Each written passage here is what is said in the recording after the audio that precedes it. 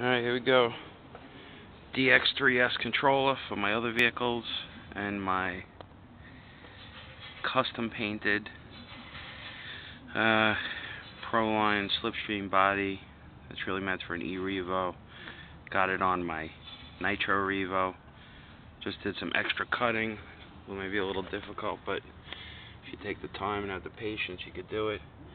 And for the space out, I don't know if you can see that, I put the netting in there to give it that little bit of, I don't know, look to it instead of just cuts.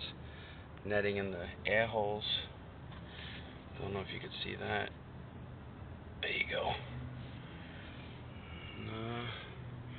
And the same thing on this side too. Let's see if you can see that. Got air holes. It's an air hole. Air hole, yes. There it is. Looks sick with these rims blacked out.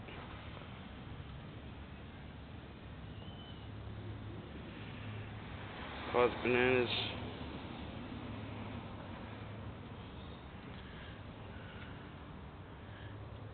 So, anyway, that's that.